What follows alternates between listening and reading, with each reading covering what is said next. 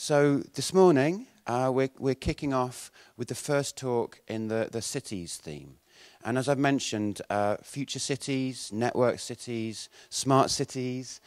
This is a theme that FutureEverything's been engaged in really for a long time, ever since we started working in sort of digital media outside on the street. Really, as soon as we started playing with mobile, you know, sort of over 10 years ago, we started rubbing up against issues, you know, that architects and urban planners were thinking about. And it's been a really key theme for us. And we've found that right now there's some really big debates out there. There's some big issues that need to be solved, need to be worked out. A lot of the smart city agenda you'll be hearing over the next 2 days, it's not quite working. It's missing a few fundamental points and principles.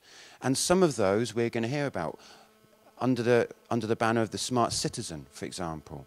And tomorrow there's going to be a key debate led by Anthony Townsend, looking at bespoke smart cities, or is that made to measure? So first, to kick off the summit, I'm absolutely delighted to introduce Dan Hill. Dan Hill is someone who we've known for a long, long time, about 17 years. And Dan's had an incredible career which really exemplifies our, I won't say meandering, our roaming interests. Dan's worked at the BBC, was involved in iPlayer, design of iPlayer, worked at Arup, doing really key work at foresight and innovation around cities, headed up an innovation agency in Scandinavia, and is now CEO at Fabrica. So I'm delighted to introduce Dan Hill.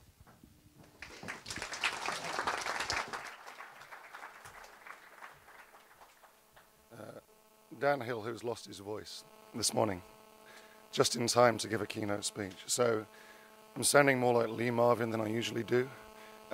So bear with me. I'll try and get through this as best I can. It might add some much-needed gravitas to my speech. I don't know, but we'll see. So thanks, Drew and Lou, for inviting me.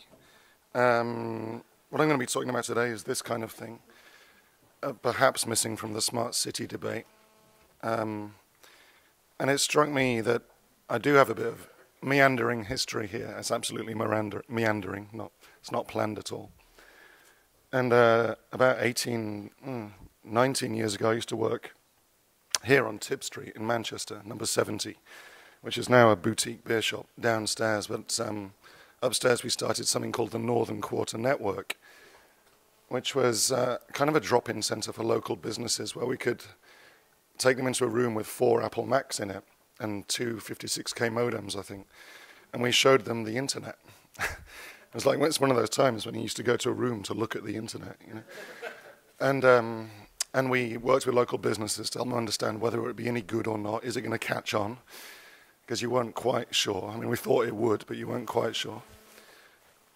We ended up building websites with local businesses. And I think when I met Drew, actually, is when I think I built the first Future Sonic website. I can't remember. I think I did. A long time ago. So there is this history in my work, anyway, of working with citizens and the city and bottom-up networks around neighborhoods, which is quite different to a lot of the smart city rhetoric that you'll see around cities generally, which tends to be rather more top-down, government-based, and maybe large IT company-based, so I'll talk about that a bit more. Manchester itself, of course, has a long history of defining a new kind of city. And I mentioned this last night, what a cliche it is to talk about that, so I'm particularly not going to do that now that I have no voice. But it was a shock city. It defined a new world, and it's one of the handful of cities, then, we can say over the last 20,000 years that have done this. The question now is, what kind of city is it going to define now in an age when we can do this kind of thing? I should argue is not a great idea, to be honest. Sorry if anybody in the room did that, but this is one of Manchester's best buildings in the city centre, and having the advert stuck on the end of it like that doesn't really do a lot for it, and it doesn't really do a lot for me. I can't do anything with it. It's nothing really more than an imposition in a way. So smart cities has to mean a lot more than just digital at large in the city. So because I'm English, I'm comfortable talking about failure. And I'll outline a few of the things that I've been involved with, which didn't really happen, actually, for various reasons. The first of these was something called the Cloud, which was a proposal for the London Olympics that I worked on when I was at Arup, working with MIT and a bunch of others. And the idea was that it would sit above the Olympic Stadium for this year's Olympics, or last year's Olympics. And it would be an observation deck that you could walk up and go in, essentially. You might remember that the Anish Kapoor won, actually, this with Cecil Balmond. It was the red structure that was next to the Olympic Stadium. Ours was somewhat different in that it intended to be a display, both inside and outside. So at the top, you could climb in and look through it, but you could also project onto it. In fact, it was actually not so much projection as having LEDs embedded throughout it. So lights were embedded in it. This is what it would feel like as you were moving up in and around the space. And then at the top, of course, it would be essentially a giant 3D display. So we thought we might use that as a kind of a smart meter, but about London. So how is London doing? What's the data we can draw from London and the Olympics in real time? And how do we work with that in and around this structure as a civic scale feedback device? So not an individual scale, which is often where this debate is located, around mobiles, which are very individual, but actually something that would be shared by neighborhoods for miles around, potentially. Within it, you could kind of look back onto London and see data projected onto London. So it sort of worked two ways. It didn't win. It came second. Apparently it was the mayor's favorite, but when the mayor is Boris Johnson, that's a bit of a poison chalice too. Nonetheless, it didn't win for various reasons. Second one is similar idea in Australia, a university building that would display what's going on the outside, what's going on the inside of the building. So it would tap into data networks in the inside the building and pull them onto the outside. So you get a sense of what the building is doing and what the university is doing in real time. So you can see there's a PhD class going on up here. These are the number of bikes left in the bike garage downstairs. There's a co-working space available here. There's energy patterns and so on. This is based on the idea that buildings are very opaque, actually. You don't often know what's going on inside them. Trying to find this place this morning, I'm sure most of you struggled in a way because you wouldn't know that this was going on inside. But there's probably enough data in the room now to convey some kind of story about what's happening here and the strange gravelly voice man at the front. That's all there on Twitter. So what if we could feed that out onto the street in some way? Would that help define the place, perhaps? That didn't win either. So anyway, you'll see a pattern emerging. This is Barangaroo in Sydney, which we did win, with Rogers Stirk Harbour, Richard Rogers, when I was at Arup.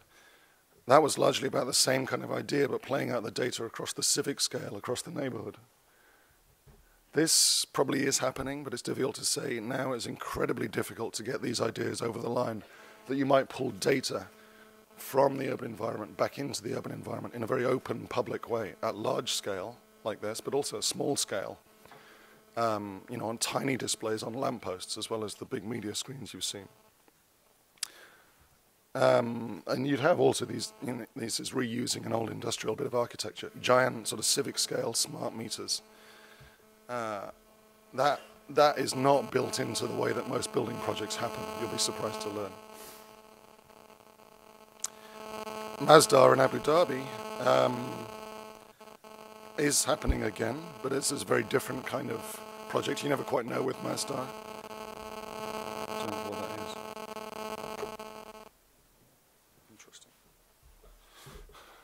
Interesting. Invisible forces. Because my phone's over there, but anyway, yeah. Masdar in Abu Dhabi, the idea here was to work in the piazza in the central square and to use these lighting pods designed by lava, which gathered energy during the day from the sun and then closed up at night to let the heat rise up into the night sky. And these would also be LEDs, lighting displays, so you could actually use the whole thing to play out then across the plaza. Again, what's happening in the square? When's the light rail, which is on the top right there, about to arrive? You could have the lights move across the piazza, kind of like the water breaking on the bow of a ship, just before the light rail turns up. So you're announcing events in the urban environment. Sydney Metro is my most spectacular failure. So this was cancelled after about 2 years of work and probably about, I don't know, 500 million Australian dollars spent on it because there was a change of premier, and the premier in New South Wales didn't want it, and the incoming one, the previous one, had. But again, after 2 years of design time on it, our idea was, how do you use data to convey what's going on, again, on the metro in real time? Where are the trains? Where are the people? Which bit of the train is busy or not? You can tell all of that actually by looking at the patterns of digital activity going on and around. So this poor guy trying to work at a station, clearly not designed for that. This guy trying to work on a metro train, clearly not designed for that. So part of our thought was, well, how do we design trains and stations to take into account that this might be happening? But also, what can we tell from looking at these devices? We're not trying to draw data from them, just sense their presence in some way, just as we might actually, usually they count people in stations in a number of different ways. With this, we get much finer grain. So my colleague Jason McDermott built this visualization which showed, you can't really see very well, sorry. More or less. So these are the traces left by cell phones as they're walking around Sydney. Just looking at Bluetooth. Now you could look at Bluetooth and Wi-Fi and a number of other things. And you get a sense of actually the individual phone, which is quite scary in a way from a data protection, privacy, anonymity point of view. So I always tell Jason off for leaving the actual phone ID on this visualization, but then I'm displaying it to you, so I'm just as bad. But you get this incredibly rich data about the way people are using the city, which we've never had before. We've never had this fine-grained data on how people might move through it. So it seemed incredibly interesting to then build devices which you could attach to places. This was a discrete one we built. Actually, we designed them to be very noticeable, so you could know that you were being sniffed, essentially, or your phone was. And then we would display the data this large in the station itself. So that would be a real-time moving map of Sydney Metro on the right there. Again, showing congestion patterns, what's running, what isn't, how it connects to other services, and so on. Same thing at touchscreen level, and then the same thing on your mobile as well. People aren't used to thinking about that in infrastructure projects, funnily enough. The same data at different scales runs across 3, 4 different procurement contracts. So the instinctive approach that a website designer might take to it is just not the done thing in that kind of business. So that also is incredibly difficult to get up. I'll show you a few things that were behind that, sketching really. This was projects we did at University of Sydney where I taught on the side a bit. And that's Celia Johansson, who is a student there, who built this great installation in the street. So you can see there's a lot of gaffer tape involved. And then a very simple light sensor above the pedestrian crossing. That's the button you press to signal to the traffic light that you'd like to cross the road. Of course, half the time they don't really do anything, but don't tell anybody that. Then she slightly illegally taped this sensor to the traffic light itself, so she could see when it was green or red. And with these 2 data points, the people pressing the button and then the frequency of the traffic light, she then made a Twitter feed for the lamppost itself, or for the traffic light, called Lonely Traffic Light, which might still exist as a Twitter feed, I'm not sure. Which then she gives some character to it. So there was some very simple code detecting how busy it was, and then it would sort of stress out, basically. It would say if people were pressing the button too much, it would begin to freak out. And if there was too much traffic, it would also freak out. And then she made a speech-to-text, no, text-to-speech converter. And we'll see if we can we get some sound for this, just make sure it's working. Yeah.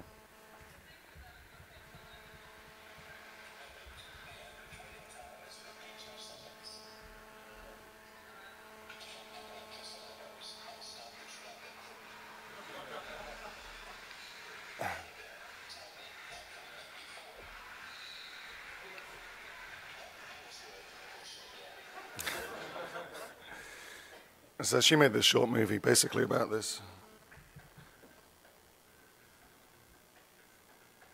And this is so simple to make. You know, this is $50 worth of electronics, if that.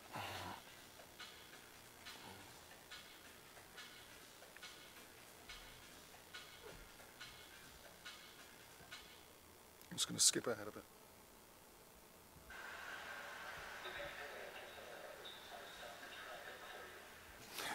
So people love this thing. They would probably love it less after 2 days. And the idea here wasn't to suggest that we should make traffic lights that talk back to you. It was actually to ask the question, is that a good idea or not? Because we can kind of make the technology do anything now. So the question is, what should we do? Is it a good idea, actually, to have the infrastructure be smart in this way? And probably not, but there is something interesting there. Maybe it would be fun for a day or two to have the city's infrastructure talk back to you in that way. There's another project that Jessie did, another student. Again, she built these very unobtrusive-looking chairs by a bus stop. Same place, across the road, actually. And she built this lovely and simple installation. So it goes like this. Someone sits on one of these chairs at the bus stop, waiting for the bus. Scroll forward a bit. Somebody sits on the chair next to them, and the chairs automatically swing round and point you towards each other. So they kind of force you to talk, force you to interact. So this is also really nice because it's, you know, again, it's just sensors. It's sensors detecting someone sitting. She built, I think it's actually a washing machine motor to turn the chairs. It's really, really basic, but I like it because, again, it's asking the question, is that a good thing to do? Is that socially acceptable? In what cultures is that socially unacceptable? You know, that might be okay in Manchester, I don't know, but probably not in London. So, and certainly not in Helsinki. But, and probably Seoul, I don't know where Jessie is from, but so, you know, it's sort of interesting. And then it points you back towards the bus when the bus is coming, by the way, to remind you that's why you were there in the first place. But again, we can make the technology do anything now. So the question is, what do you do? What's the right thing to do? And I like these because they're subtle and they play with etiquette. They play with social mores. They play with culture. So, but back to my point, those failures I showed you, why didn't they work? And I have worked on some successful projects, just to be clear. So the BBC, we were able to swing the thing around really to point at the internet in a useful way. Because we were on the inside, a whole bunch of us working very hard, maybe 10 years ago, in more or less in the right positions, with a lot of hard work to try and get in the right positions, we're able to reorient it from the inside. You couldn't do that actually from the outside, I think. But we managed to do that. And then at the State Library of Queensland later on, many years later at Arup, I managed to work with them quite strategically on what a library should be in the 21st century. They're this beautiful open building, but the interesting thing to them was people actually coming here and doing this. That's a French software engineer working for a Canadian company over the free Wi-Fi from Australia. And they had no idea this kind of activity would go on, and you had no way of knowing that unless I happened to be there doing basically a post-occupancy evaluation on the Wi-Fi itself, trying to understand what was going on with the internet meeting this physical space in a place around knowledge and information. This was at 6 o'clock in the morning. That previous one is 11 o'clock at night. It was basically all open, and because it's Brisbane, you can hang outside a lot of the year. So it was fascinating seeing how people adopted the building using this stuff in a new way, in a time when people were saying, the library will be dead because it's all on Wikipedia and Google. Absolutely nonsense. This was library figures going up massively, continue to do so. They went from 200,000 visitors a year to 1.2 million visitors a year, partly through the new building, but partly it came with public Wi-Fi. And people were coming from, in some cases, 50, 60 kilometers around to come here and use it because it was the nicest place to use the internet. They had the internet at home, but this was a nicer place to do it, a social place that they could adapt in their own way. It was because it was a public space. And then, of course, you get into all the problems about, well, it wasn't designed for that, actually. So there's people daisy-chaining power connections off the cleaner's power socket, you know. So we helped with them rebuild the library with that in mind, and then understand what these three girls might be doing.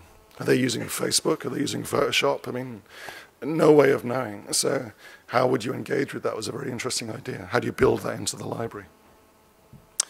Then when we came to extending that work on the edge, then we were strategically positioned to rethink it from the inside.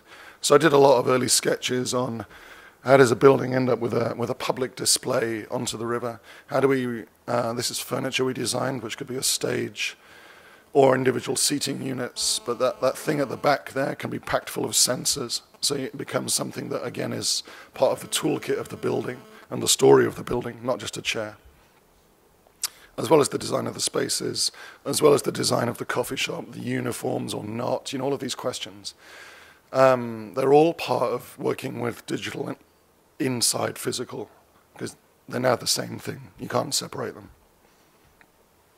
Either way, you have to redesign the context. You can't just work from that as a designer or a consultant and follow the brief, actually. You have to redesign the brief and actually change the organization, ultimately. If it's a transformative product, you have to transform the organization. There's no two ways about it. And the internet is one of those things that transforms you if you don't transform with it. So it becomes strategic. And the key point on the failures is that the ideas aren't the big deal, actually. It's easy to have ideas. Some of those that I showed you are good ideas, some are clearly bad, but you can decide. Either way, they weren't enough to get up. It was something else that was missing there. And it was that sense of actually, well, why are they there in the first place? And as the great British architect Cedric Price said in the mid-60s, technology is the answer, but what's the question? And he said this maybe like 50 years ago. I still don't think we've really thought about this one enough. We jump on technology as a solution without stepping back to think, well, what are we trying to do in the first place? And this is the issue with smart cities. Why smart? What's smart about it? What kind of city do we want at the other end of it? That's a much bigger question that we're not really having good conversations about. Part of the other issue is that as the designer, you see a very small chunk of the pie. Victor Papanek wrote this in 1984. And it's clear that's often where you're working as a designer. You can't really get at the real problem. So hence the plea for involving yourself strategically again. So what's interesting here is this is all about decision-making, actually. This is all about why do some things happen and why don't other things happen. In the context of the city, that's about politics, for want of a better word. And when we're trying to change the cities to be more sustainable, for example, or dealing with aging population better, or any of the current problems we're facing, can we look to the institutions which created those problems to also solve them? So can you look to the institutions which created a high-carbon world to produce a low-carbon world? It's kind of an odd thing, you know. So institutions themselves are now in a bit of crisis. And you can see this quite clearly in this country with the riots, which were the worst riots I can remember in my lifetime, my short lifetime. Some of this was Oldham Street, I think, which is not so far away, which was clearly a massive breakdown, one way or another, between a government and its people. No matter how you dress it up, that was kind of one thing that was going on there. Interestingly, technology was implicated, in this case, BlackBerry Messenger. I'd be very clear to say that was not a driver, it was an enabler, a tool, if you like. But absolutely wasn't the reason why the riots happened, despite what some people tried to say a couple of days later. And of course, the thing is that riots have happened for hundreds of years quite well without BlackBerry Messenger. Possibly better. And what hadn't happened, though, was a nationwide self-organized mass cleanup of the riots the day after, organized over Twitter. That had never happened before in human history. So social media, you know, got a bad rep at the time. It should have got a good rep in many respects. But the real problem was somewhere else. Just as the real problem, this is Occupy Rome, of course, which is a much more visceral thing than you see in many other cities, Rome being Rome. the Occupy movement, in some senses, enabled by Twitter, but driven by very different things. And what's interesting is that these are urban conditions. This is a combination of the piazza, or in Occupy's case, Zuccotti Park, originally, a public square or a semi-public square, and social media together. So the piazza and social media together is what enables this to happen. Just as with the riots, because we don't really have piazzas in the UK, despite attempts, we have high streets, so that's where it happens. The high street is our piazza to some extent. That's how much we like shopping. In the Arab Spring, this is Tahrir Square, same thing, but this time Facebook actually was probably more relevant. Facebook and the square, Tahrir Square, is what enabled to some extent Arab Spring, but it's driven by something entirely different. Poverty, disenfranchisement, the same things that have driven riots for centuries again. Those are the real drivers. This is Athens. I could keep on going with this litany of institutional collapse, but I don't want to do that and make you all cry. The Eurozone crisis is clearly, that's what's going on there. So what's interesting is, as my former boss at Citra used to say, the Finnish Innovation Fund, we're struggling because we have 18th century institutions trying to deal with 21st century problems. The problems we're facing, climate change, aging population, healthcare, food crises, educational crises, fiscal policy, they're all distinctly 21st century problems. The institutions we have are largely 18th century. Maybe 17th in some cases, 19th in others. And they've been brushed up since then, but at core, that's what they are. So no wonder there's a problem. In Italy, where I live now, politics is an interesting thing. So this is the institution that runs the country there. And of course, there's a 6% of trust of government in the populace. It's completely broken. So what was interesting recently, I don't know if you saw this, but in Italy, the party that won the most votes in the recent election was run to some extent by this guy, Beppe Grillo, who's a former comedian, the Five Star Movement. And this is him in my hometown, actually. It's fascinating because why they won the most votes, and they're trying to form a government one way or another, was through breaking all the rules because the system was broken. The institution had collapsed. So they refused to appear on mainstream media. Nothing. None of their representatives appeared on the Italian equivalent of Newsnight or 6 o'clock News or spoke to the Italian equivalent of The Guardian or the Daily Mail. No engagement whatsoever. They didn't buy any advertising. So no billboards, nothing on TV. They said, we're not having any of that. That is all broken. And they did social media and the piazza again. So they went on this tour of city to city, night after night. That was in Treviso. In Rome, they culminated with 250,000 people out in the streets of Rome, in the piazza, and the rest of it was all online. And so in a major Western democracy, 60 million people, the same as UK, imagine that, a political party not appearing on telly at any point in the election campaign and not spending a single euro on advertising and winning the most votes. So there's something going on here, and it's playing out again on social media and the piazza, this kind of combination of those things. Of course, your future Prime Minister represents another kind of institutional breakdown of a kind, and we wonder why, again, there's declining interest in politics. And the thing is, Boris is quite adept at this. As you can see, you're laughing now. But another story from Helsinki. This is a skate sculpture, a public artwork commissioned by the city council and being put in place in an urban regeneration site, basically, a kind of a sunken tunnel through the city centre. It was commissioned for skaters to skate upon, is why it looks like it does. It says Helsinki. It's not very nice, actually, but anyway, it's not for me. And this thing launched, and then 2 weeks later, there were lots of complaints from the people either side about the noise of the skaters skating on the skate sculpture, because there are apartment blocks either side of this thing. And so the city council sent out, I'll just play that again, not that.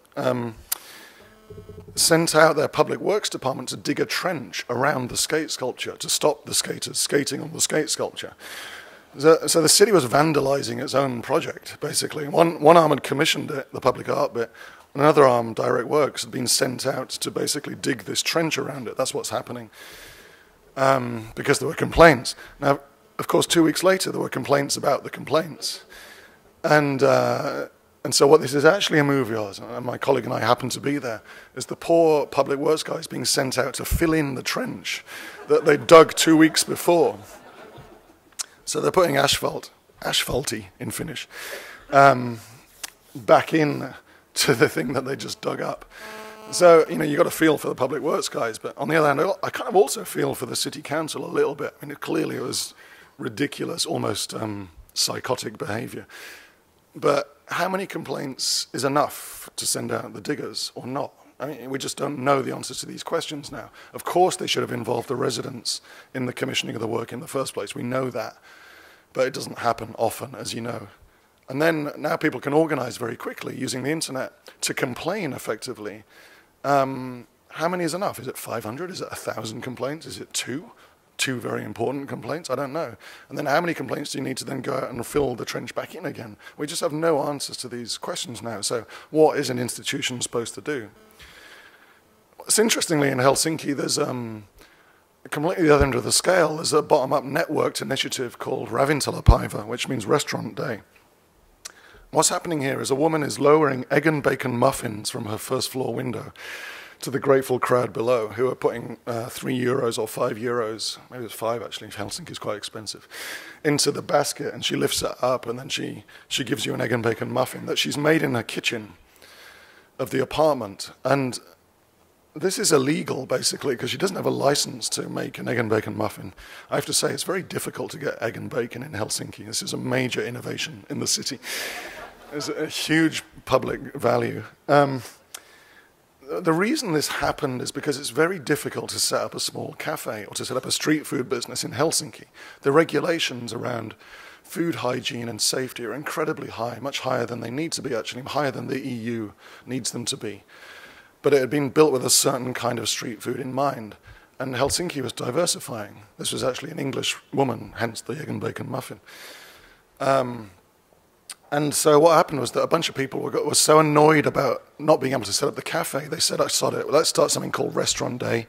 We'll call it a day. We'll organize it on Facebook. If we all open our little kind of pop-up at the same time, what are they going to do? They can't arrest us all." And that's what happened. So this is a street around the corner, an Argentinian woman living in Facebook, lowering empanadas that she's made in her kitchen. That's my son about to get hit on the head. And that's a human empanada in the foreground there. So it's an amazing day, because suddenly you realize, there's an Argentinian woman there, I had no idea. And you can get an empanada, which you can't get anywhere else. And the streets come alive, and the parks come alive. This is someone set up a Thai soup kitchen in a park round the corner from where I lived. And you can see how wonderful this is. It becomes this festival of street food, the street, Helsinki itself. It's all totally illegal. The city has nothing it can do about it, though, because it's organized on Facebook by basically a bunch of shadowy individuals, which then has become a movement. There's nothing to arrest. It's a set of instructions, and you can't arrest a set of instructions.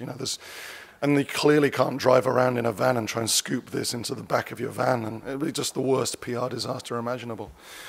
So this happens now. There are 400 of these pop-ups going on simultaneously. It's spread to numerous other cities. You can get food that you can't get usually. So it's this amazing thing, again, about a networked organization and how it can sidestep effortlessly bureaucracy. I have to say, this kiosk is not in use almost the entire year, because to take out a lease on the kiosk, you have to take out the lease for 2 years, which no one is really. If you've got half an idea, maybe I can sell coffee from there, or maybe I can sell sushi from there, make it tougher. You're not going to take out a lease for 2 years on a hunch. You need a way of trying it out. What Restaurant Day enables them to do is basically prototype your idea, try out your hunch. Only 5% of the people that really do Restaurant Day actually will end up opening any kind of restaurant, I'm sure, because they realize what bloody hard work it is. but it's still good. It's a kind of a way of learning. And just to be clear, this isn't about getting falafels on street corners or sushi or empanadas. Because when you look at food, of course, you're looking across numerous systems of daily life. Carbon, logistics, agriculture, waste. What kind of service culture do you have? Diversity. You saw, again, how diverse Helsinki was. That's new. That hadn't been the way 10 years ago. And the city was still running with the old idea of Helsinki in mind. So what it's about is understanding what public space can be, what it can do for the city, and who decides what public space is about. Who's to say whether I can open an empanada stall there or not? The city is clearly involved, but what's the way to have the conversation? That's a different matter. So this idea of active citizens becomes important. I actually prefer active to smart. I don't really like the word smart. But active, engaged citizens. This is in Berlin, where the residents of Schönberg they look after the planter boxes in their street. Again, it's actually probably illegal. The city council should be doing this work, but they don't because they don't have enough money. So the citizens took it upon themselves. And it's beautiful. You know, you get this lovely pattern effect because every apartment block has different people in it. So every block has different things outside. I mean, look at that. What a great planter box. There's only one way to do this kind of thing, and that's in this networked way now, I think, actually. Let's be clear, though. This is very hipsterish. As I've talked about street food and planter boxes, they are entirely irrelevant in a way. So we have to be careful when we talk about bottom-up networked things because we could get distracted by, crowdfunding planter boxes whilst there's big decisions being made about light rail or major public buildings or a new library or not, all going through the traditional institutional approach. So my plea is to bind those together, actually. We can't just do the bottom-up. We can learn a lot from the way that works, but we can't do it alone. But what's clear from an institutional point of view is the government now has competition. In terms of organizing and deciding, citizens can now do an awful lot themselves using new tools, which they just couldn't do before effectively. They couldn't scale it before in the same way. Like I said, you couldn't scale a cleanup after the riots in the same way before social media. It wouldn't actually be possible, I think. Just like Restaurant Day wouldn't actually be possible in the same way, and it certainly wouldn't spread globally. So government now has competition. Restaurant Day is organized on Facebook, but they also built within 2 days in a hackathon 4 amazing mobile apps across the 4 major mobile platforms. Yeah, 4 of them, not just the 2, actually, which you would have to do, but they did the 4. Which showed you where all the restaurants were popping up were. These are all pop-up restaurants on the left-hand side. And then it tells you where it is, what it is, there's reviews and so on. They built that in 2 days. That's not how institutions can work currently. That's entirely networked. When you look at how the institution works, and sorry to have a go at Helsinki again, this is what Helsinki City Council tries to put online when it says engage citizens in the future of the city. It's so bad I can't even tell you. It just hurt my eyes to look at this thing. It was the worst thing I've seen on the internet in the last 10 years. And this isn't even the worst bit about it, but it was just dreadful. It was followed up by a spreadsheet. So, and this is all in Finnish, but it might as well be in English for all, you're not going to engage with it either way. And this was done by consultants for the city, entirely well-meaning. They want to know what Helsinki citizens think the city should be about. But this is the tools that they turn to, as opposed to this or this, which are entirely available off the shelf, basically. And this is Monocle's #1 quality of life city, which I happen to write the article, but that doesn't matter. But they chose it in 2011. This isn't a bad city. This is a well-run city in many ways. But they still do this. The problem is that, again, the network stuff doesn't scale. So the day after Restaurant Day, that kiosk I showed you snaps back to this. The city kind of snaps back to its condition it was in before. So pop-ups don't change anything, I have to say. Temporary events, unfortunately, don't change things. They're not scalable. They're not systemic. They don't change what you need to change. So nothing pulls Ravintolapaiva closer to the city to find this middle ground. So this is where we were doing the work we were doing in Helsinki was strategic design. So what we did was we made a thing called Open Kitchen, which was a cooking school It was actually not a cooking school, if you like. It didn't teach you how to cook. It taught you how to get around the regulations, how to access the regulations, who you need to talk to at the city to get your pop-up into a real thing. How do you build something? How do you design it? How do you run a team? How do you get the bank to give you a loan? All of that stuff that they don't teach you in cooking school, and you don't know if you're a citizen. When we did a building project, again, we looked to see what difference can we make with the building. So we commissioned some German architects to do the building, but the idea was that let's build it mainly out of wood, the whole thing. You can build a building this big fully out of timber now. You don't need steel or concrete, actually, anymore. Cross-laminate timber, which is this super dense pressed plywood, basically. You can make every single structural element, the whole thing, out of wood. So it's way better from a carbon point of view. But of course in Finland, where Finland is 80% wood, that's quite good for the forestry business, because then they don't have to stop making toilet paper out of trees, but they can make construction materials, which are much higher value. And the toilet paper business is going down the toilet, as it were. So they could make something which was far more advanced. So I was fascinated by this idea about how do you get that done, and how you can make a strategic, systemic change. And a colleague, friend, Wouter van Stiefvoet, a Dutch architectural historian, came up with this great phrase, dark matter, to describe the work of institutions and structures. The things that you can't see, the things stopping you making the pop-up work. Now, in physics, dark matter is 83% of the universe. And it's the reason we can exist. It's the reason that matter can be is because we have dark matter. No one's ever seen it. We can't perceive it in any way. It's one of those physics things that just does your head in. Don't think about it too much. But it makes everything work. So I like the analogy, because when it came to making the timber building, the reason we couldn't initially was because we found out the building codes said, you can't make a timber building of 12 stories. Because the building code had been written in the 19th century originally, when it would have been crazy to make any kind of building out of wood, really, of any scale, because it would have burned. This stuff doesn't burn, but they hadn't updated the building codes accordingly. So the building code had been updated a few times, but not about that key thing. So our lawyers then engaged with the city's lawyers to change the building code so that the timber building could happen. And now there are 4 wooden buildings going up across southern Finland. That was the single biggest design thing we ever did, change a line of law, which is a line of code, if you think about it. It's the code that produces the city to some extent. And we describe this as dark matter. You can't see it. You can't see the building codes as you're walking around, but you're constantly dealing with the effects of them. Just as there is the hygiene regulations and the leasing structure that was stopping this thing being used. Dark matter. As you walk past it, you can't see that. I walk past it every day. Why can't I get a bloody coffee in this kiosk? And it turns out it was the leasing structure, which it took me a long time to figure that out. So when you're designing in this world, and smart cities is this as much as anything, you need to zoom backwards and forwards from matter to dark matter. You need to make the thing, you need to understand the conditions around it. In this case, understand what a building can be. Understand how we can use a building to, say, in that case, to unlock the forestry business. That was a much bigger strategic deal for Finland than just one building. There's more about that there. I won't bore you about that. Strelka.com, there's a little book about it.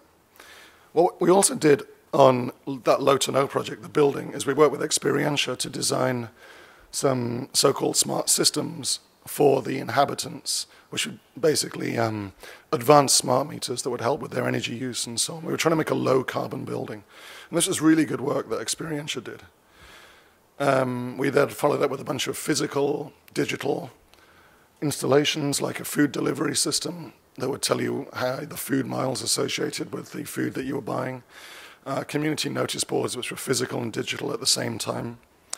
All of that's in a book. If you go to lowtono.org, you can download that. So in a sense, that's smart city stuff as well. But what I liked about that, and I think what makes it different perhaps, is we had this idea of active, engaged citizens again. We didn't try to automate much there, actually, because if you automate stuff, people stop thinking about it. And if people stop thinking about things, it's not a good idea, I would argue. If we want people to think about carbon, don't make the lights go off automatically in this room when you leave, because people will stop thinking about it. We can turn the light off on the way out. It's entirely possible. We're quite a smart species, potentially. So I'm sure we can handle that.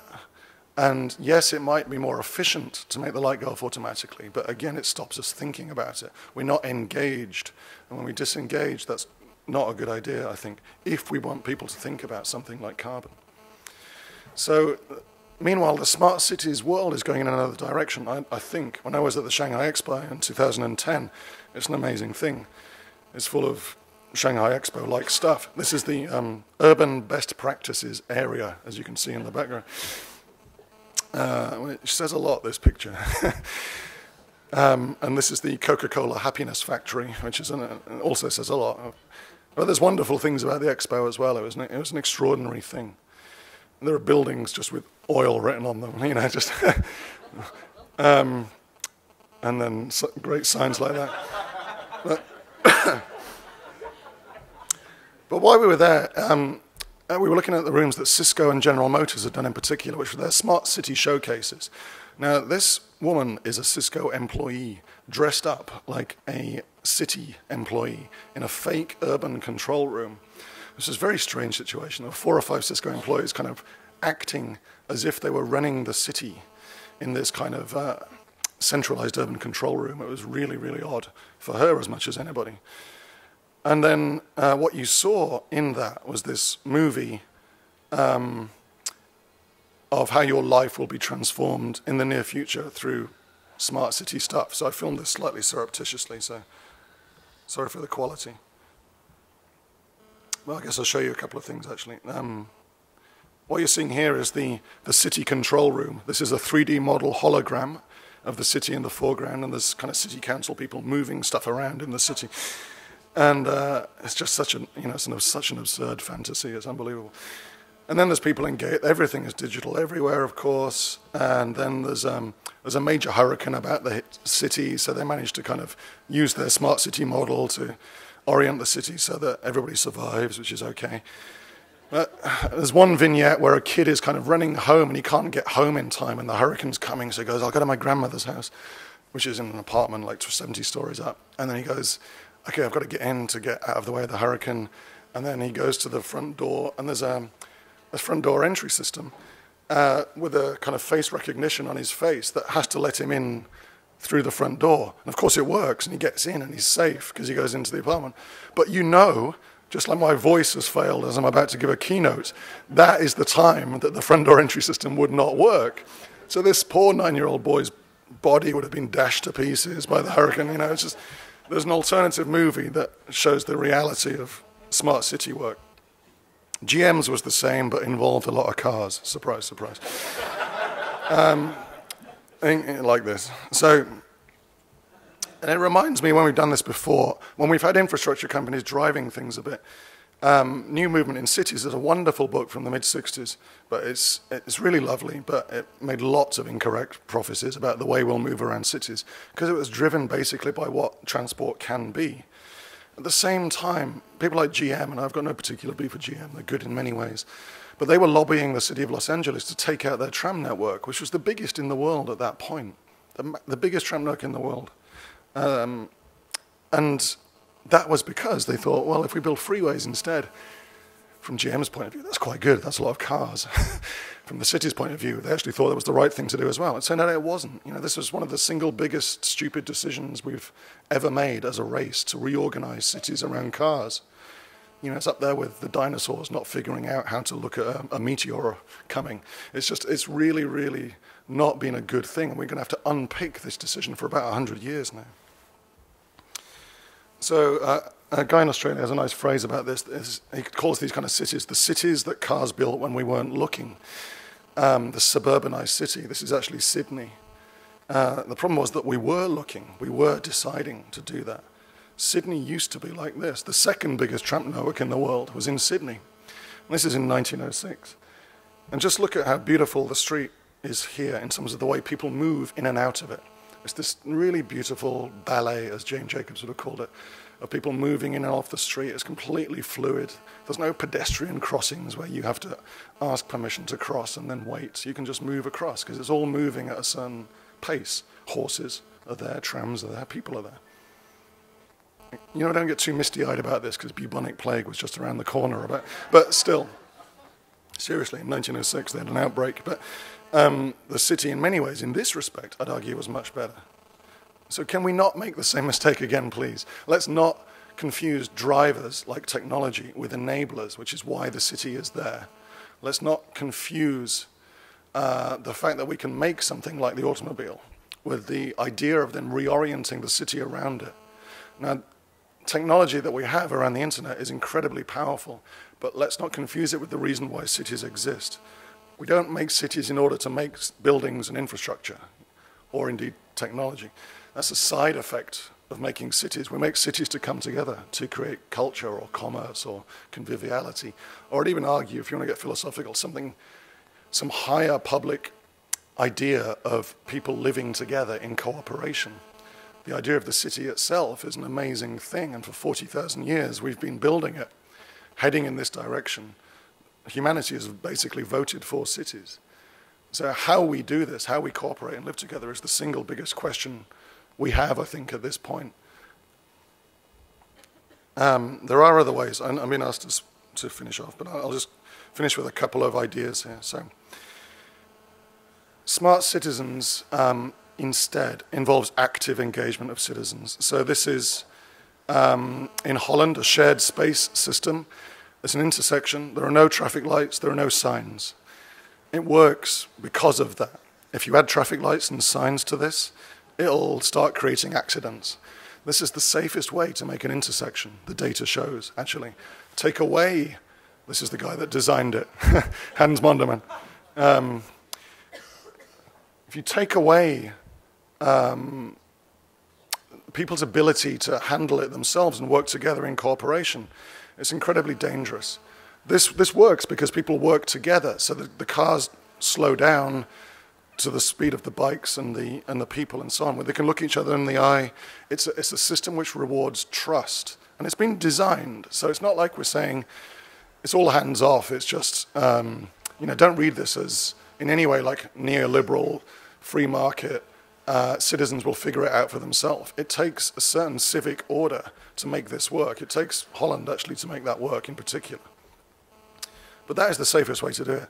Another way to engage citizens, look at the work in Constitución after the earthquake in Chile, which flattened the city, and they replanned the city, the master plan for the city, in 90 days. Usually that takes, to give you a sense of it, 8, 9, 10 years for a major urban plan. And they did that through involving citizens, not involving citizens, by involving citizens. So they designed a system based around massive levels of engagement and very intense collaboration and cooperation, run by these guys, Tironi. And it's extraordinary. They got a city plan out in 90 days that almost everybody had some say in, with something like 93% approval, by building a structure downtown, pulling people together, holding debates every night, using social media a lot actively as well, I'd say. So again, the piazza and social media together. There's a lot more there online about that, but I think I'll finish with this idea that if we're going to figure out what the smart city is about, we need to involve citizens in it. Citizens themselves won't do enough. As I said, Restaurant Day does not fix Helsinki's food. You need to engage in the dark matter of institutions to resolve that in any way, for it to become systemic. Think about the idea of what we want the city to be about. In that case, what do we want Helsinki's food culture to be about? In Berlin, what do we want the streets to feel like? With smart cities, how do we want our city to work? How do we want people to engage? As I've tried to make clear, the most interesting use of technology in the city now is from citizens themselves, with mobiles in their hands, on the streets, in piazzas. It's Occupy, it's Arab Spring. All of those things are massively interesting. It's worth noting, none of them have continued particularly and found a way of resolving anything. So we need the institution to come the other way as well, to rethink what they are. Just we had to redesign all kinds of organizations from the bottom up for the 21st century. We'll have to redesign those things and pull them together so that we have active, engaged government, yes.